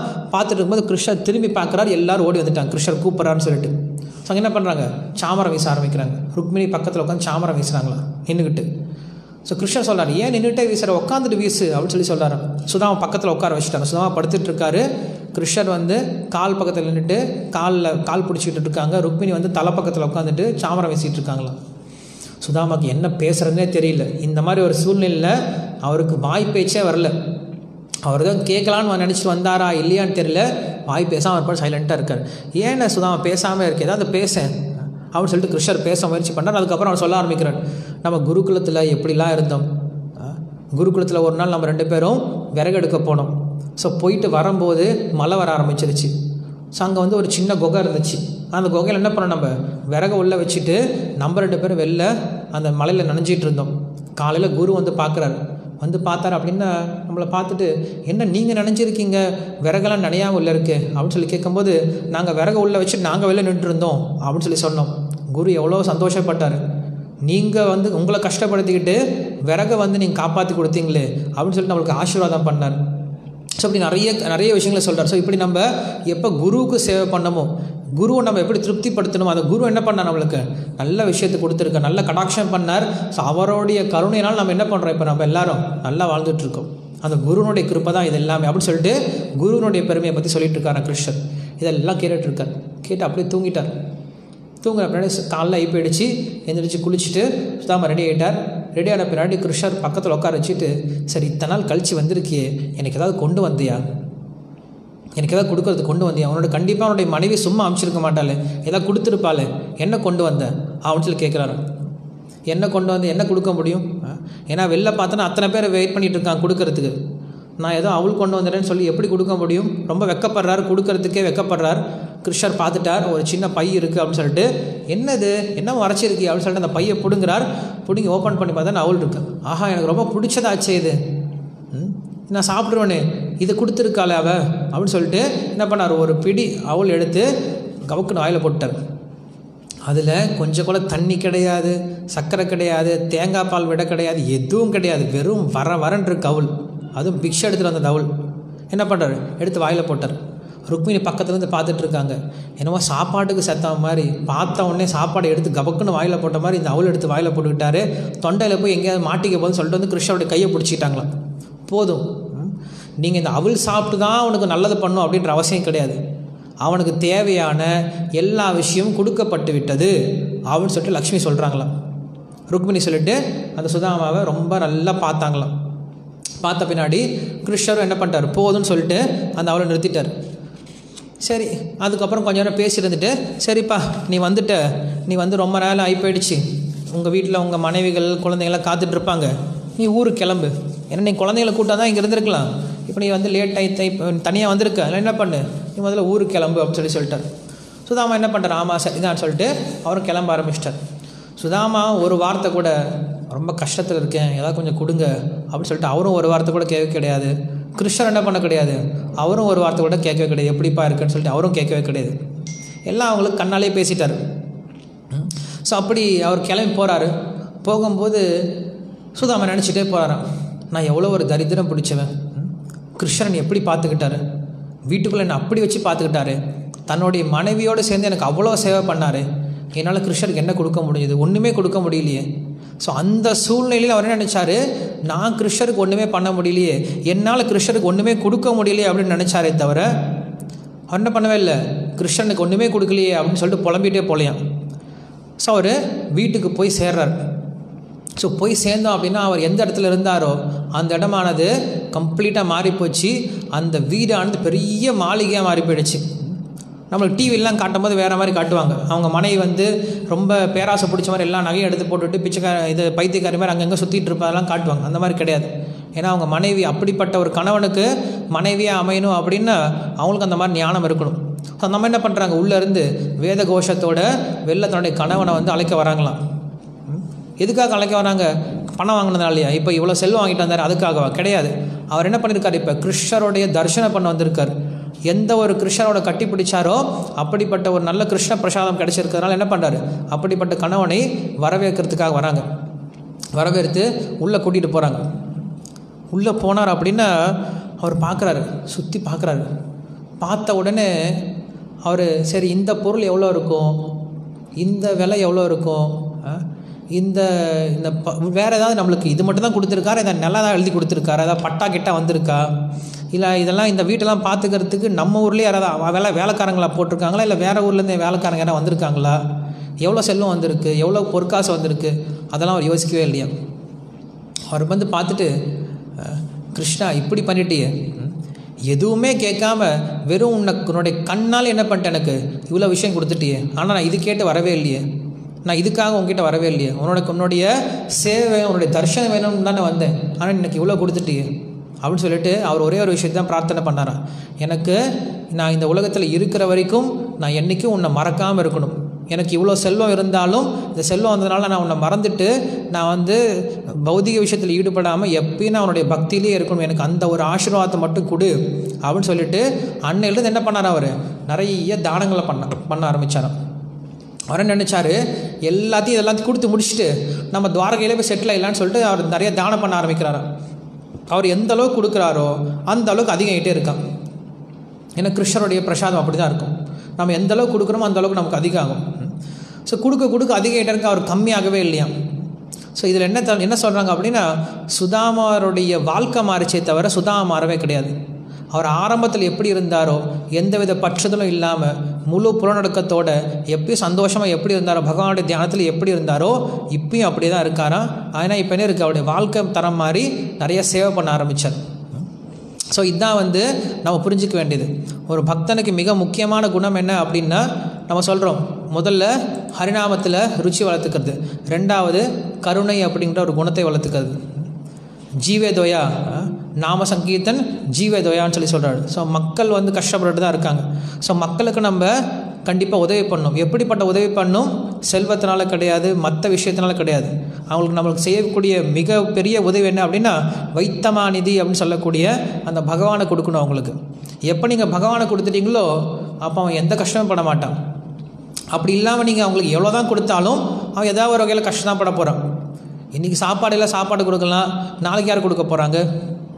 ஒருத்தன் ட்ரெஸ் கொடுக்கலாம், அதுக்கப்புறம் என்ன பண்ண போகிறான்? இன்றைக்கி இந்த நோய் வந்துச்சு, மறுபடியும் இன்னொரு நோய் வரப்போகுது. ஸோ இப்படி நம்ம செய்யக்கூடிய மற்ற உதவிகள் எல்லாமே அவங்களுக்கு தற்காலிகமாக தான் உதவி பண்ணும். ஆனால் நம்ம எப்போ பகவானை கொடுக்குறோமோ அப்போ எதுவுமே நிரந்தரமாக இருக்குது. இதுதான் ஸ்ரீல பிரபுபாதர் அடிக்கடி சொல்வார். ஸ்ரீல பிரபுபாதர் வந்து இந்த இஸ்கான் இயக்கத்தை சொல்லும்போது இது வந்து சமூக சேவை பண்ணுறதுக்காக கிடையாது, மக்களுக்கு கிருஷ்ணரை கொடுக்கறதுக்கான இயக்கம். எப்போ நீங்கள் கிருஷ்ணரை கொடுத்துட்டீங்களோ அப்போ நீங்கள் மற்றவங்களுக்கு தனித்தனியாக எதுவும் கொடுக்கணுன்ற அவசியம் கிடையாது. நீங்கள் கிருஷ்ணரை கொடுத்துட்டீங்க அப்படின்னா கிருஷ்ணர் அவங்களுக்கு எல்லாமே கொடுக்க போகிறார். ஸோ நம்ம செய்ய வேண்டியது, நம்மளுடைய இயக்கத்தோட மிக முக்கியமான குறிக்கோள் மக்களுக்கு கிருஷ்ணரோட பக்தியை கொடுக்கணும். அந்த கிருஷ்ண பக்தி எப்படி கொடுக்கறது? ஹரிநாம சங்கீர்த்தனாலையும் கிருஷ்ணரை பற்றி பேசுகிறதுனாலையும் கிருஷ்ணருடைய விஷயங்கள் ஞானத்தை நம்ம மற்றவங்களுக்கு கொடுக்கறதுனாலையும். ஸோ இப்படி தான் இந்த அக்ஷய திருதியானது இந்த 2 விஷயம் நடந்தது அப்படிங்கிறத நான் இதோட முடிச்சுக்கிறேன். உங்களுக்கு ஏதாவது கேள்வி இருந்துச்சோ இல்லை டவுட்ஸோ இல்லை கமெண்ட்ஸோ இருந்தால் சொல்லலாம்.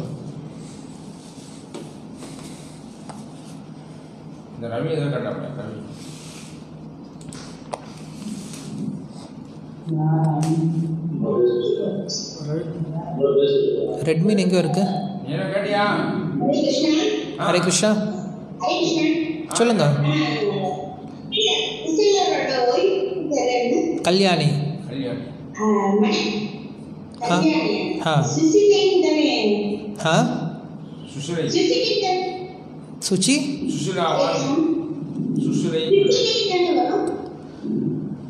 ஒவ்வொரு புராணத்தில் ஒவ்வொரு மாதிரி இருக்கு.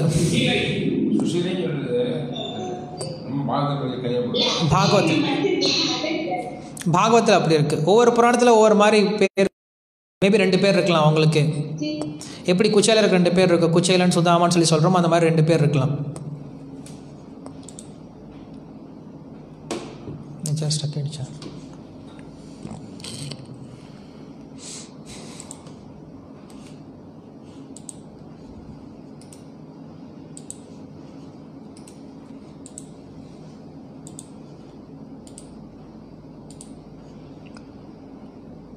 நெட்டாக அப்புறம் அது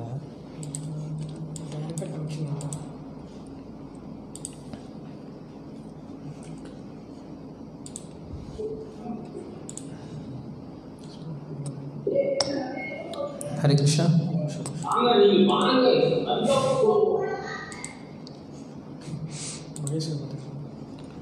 मथुरेश्वरी माता जी.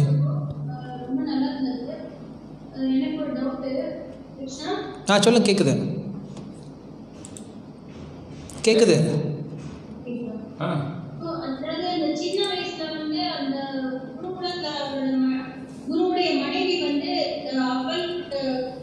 எல்லாருக்கும் கொடுத்ததாகவும் அதை சுதாமா கிருஷ்ணனுடைய பங்கு சாப்பிட்டனாலதான் இந்த நட்சத்திரங்கள்லாம் சாட்சியா இருந்ததுதான் அப்படின்னு சொல்றாங்களே, அது உண்மை? அது இருக்குது, உண்மை இருக்குது. பட் நம்ம இங்கே அவருடைய நல்ல குணங்களை மட்டும் பார்க்குறோம். அவர் எந்த அளவுக்கு பக்தராக இருந்தார், எந்த அளவுக்கு அந்த ஏழ்மையான சூழ்நிலையிலையும் கிருஷ்ண பக்தராக இருந்தார் அப்படின்னு நம்ம தெரிஞ்சுக்கிறோம். ஏன்னா அந்த கதை சொன்னால் என்ன ஆகும், இந்த தப்புன்னா அதனால இப்போ கஷ்டப்பட்டுருக்கார் அப்படின்னு சொல்லிடுவாங்க. ஸோ சுதாமருக்கு அந்த மாதிரி நம்ம ஒரு பேட் இம்ப்ரெஷன் கொடுக்க வேணாம் அப்படின்னு தான் சொல்ல இருக்குது. அந்த மாதிரி கதை இருக்குது. நாகராஜ் பிரபு. ஹரே கிருஷ்ணா.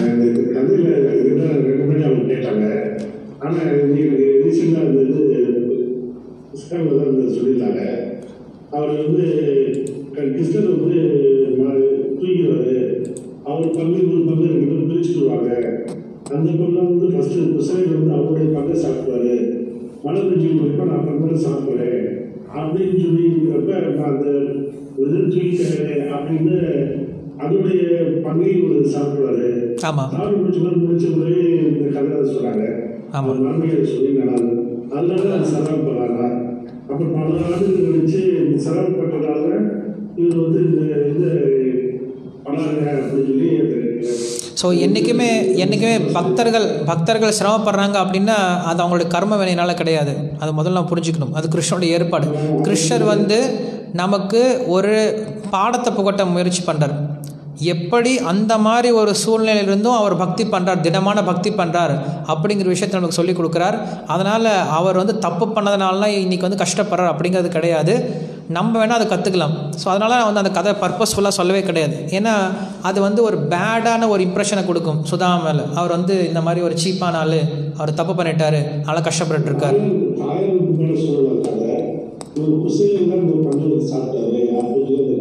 ஸோ அதனால் என்ன பண்ணக்கூடாது, நம்ம கிருஷ்ணருக்கு சொந்தமான எதுவும் சாப்பிடக்கூடாது. முதல்ல அவர் கொடுத்துட்டு தான் சாப்பிடணும்.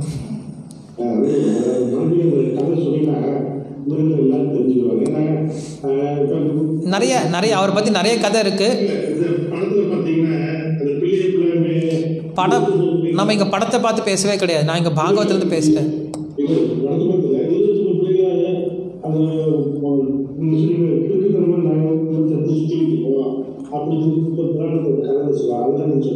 நான் சொன்னேன்ல படம் நிறையா அவங்க படத்துக்காக என்ன பண்ணுவாங்க, கமர்ஷியலாக பண்ணுறதுக்காக நிறைய இன்ட்ரெஸ்டிங்காக பண்ணுறதுக்கு நிறைய ஆட் பண்ணி மசாலாலாம் ஆட் பண்ணி பேசுவாங்க.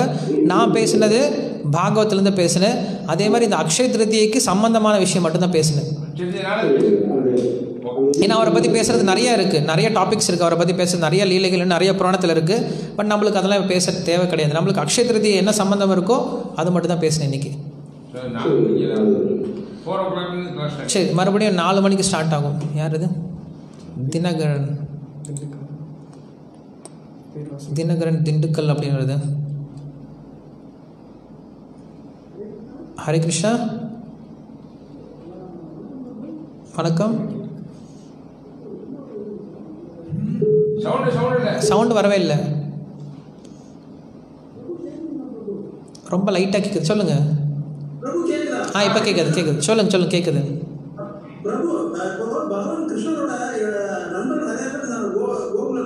ஆமாம்.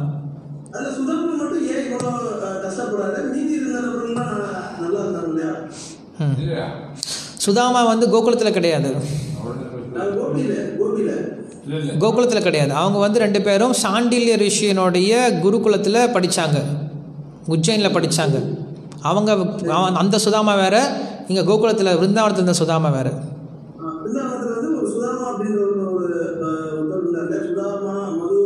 மதுமங்கள் சுதாமா இருந்தாங்க, அவங்க வேறு, இது வேறு. நன்றி. ஹரே கிருஷ்ணா. ஓகே, இன்னைக்கு மறுபடியும் ஈவினிங் 4 o'clock மறுபடியும் ஸ்டார்ட் ஆகும். எல்லாரும் 4 o'clock வந்துடுங்க. ஹரே கிருஷ்ணா. கிருஷ்ணா கிருஷ்ணா ஹரே ஹரே, ஹரே ராம ஹரே ராம, ராம ராம ஹரே ஹரே.